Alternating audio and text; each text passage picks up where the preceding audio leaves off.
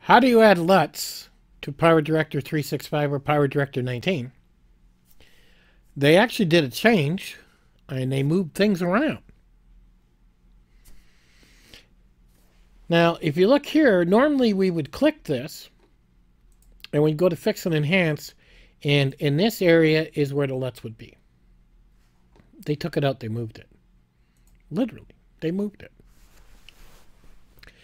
If you want to get to the LUTs in PowerDirector 19, we have to actually go to the FX room. Is where we have to go. Now, once we're there, we're into our color presets. Look at that. They're all located in this section.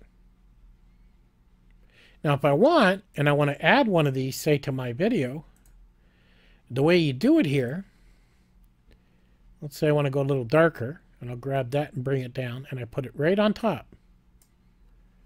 And you'll notice it made it darker. What if I want to go darkest? And I'm just dragging and dropping. So it will change the looks of our video. And that's what LUTs do. They'll give you different colors in different areas, make them darker, make more of an effect. That's the reason I think they went and put it in the effects room, because they're looking at a LUT as an effect, which kind of makes sense.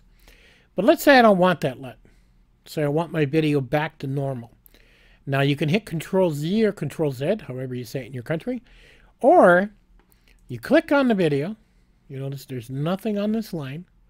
Click on the video, click Effect, and we can click the minus sign here, and that will remove whatever LUT we've applied to it, so we can start over. This drop-down box shows you some quick LUTs if you want to look at them. But then it was like, well, how do I import a LUT? Because I've been looking at buying a Panasonic G5 camera lately, and their website gave a whole bunch of free LUTs that I came across. And probably most camera sites do that. So then I got thinking to myself that, well, wait a minute, can I bring these LUTs into PowerDirector and use them in my videos now, even though I don't have a Panasonic G5 camera? Well, lo and behold, I found out I could. So up here in this little corner, right under File, you'll see this. And if I put my mouse over it, it says Import Media. But if I actually click it, it then says Import Color Presets and LUTs. This thing's really hidden. So I click this, and then it opens up a screen. And here's all my LUTs I got from Panasonic. Now, Panasonic offers 3 variations, and I'll have a link in the bottom. They have the EE and the EL. It doesn't matter which one of these two you use. This one does not work. The VLTSEL does not work. Okay. So if I go in here, all these LUTs I can bring in. So let's say I want to see what this one looks like. And I say open. And it does whatever it needs to do. Where is it? It's under imported here. Do you see that? Just under colored LUTs. So there it is. So the one I brought in was this one. And I can drop it on now. And boom, I got another LUT. I wonder if I can import them all at once. Or do I got to do them one at a time? Open. No. What I did was I held down my shift. I went to the top, clicked on the top one. Then I went to the bottom and held my shift button down and clicked the bottom one and said, put them all in. And that's what it's doing right now. It's actually importing every single LUT that I downloaded from the Panasonic website. And like I said, I'll have a link to the Panasonic website where you can download the LUTs, unzip them, and add them to your PowerDirector 19 or 365 or whatever you're running.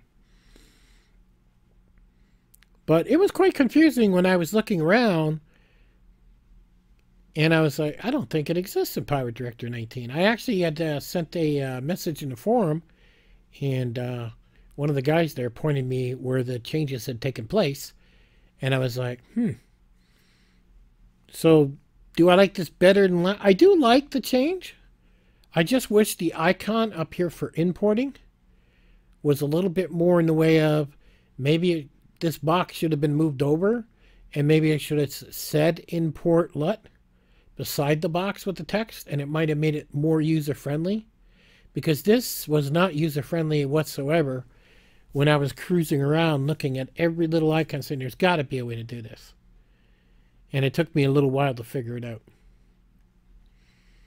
And I don't even think in the docs it said where to go to import it. I don't think that was in there when I was reading the docs. So as you see, we're at 89%, 92% of importing all those LUTs in one shot. Got to have some patience, let them load. And they will all be imported, and there they are. So it gives us a bit of a look, you know, of which one you like. So let's say I want to go this one. This one's nicest. Drop it on. And that is kind of nice for just looking at different LUTs and grabbing them and basically do what I want to do. Now, one thing you could do is you could rename these on your hard drive to my favorite LUT or whatever, and then import it, and then you'll know exactly which ones you like and which ones you don't like. But overall, this is how you actually add LUTs to PowerDirector 19 or 365. That's kind of cool looking. The where it goes high and it puts more on the... It brings it down a little darker, but the reds come up a little higher. Which one did I use? Go to Effect.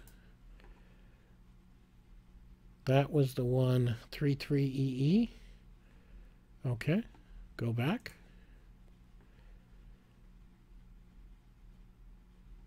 Right here. It was aggressive. Ooh. So anyhow, there's a quick tutorial in PowerDirector 19 and CyberLink 365 on what has changed in LUTs on your system if you weren't aware of it. And in the description box, I'll have a link to the Panasonic website where you can download their LUTs for free.